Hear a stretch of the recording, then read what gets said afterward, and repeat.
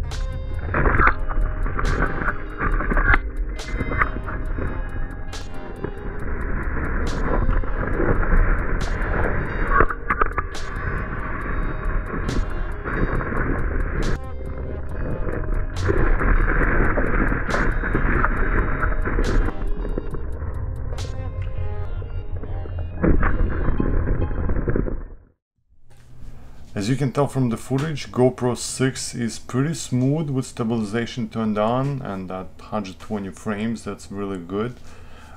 But when you turn it off, you can notice how more jittery it is. I mean, it's up to you.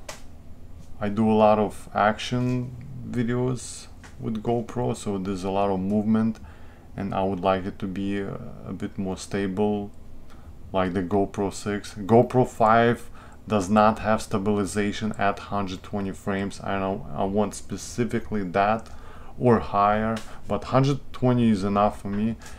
So from this test, it looks like no GoPro 5.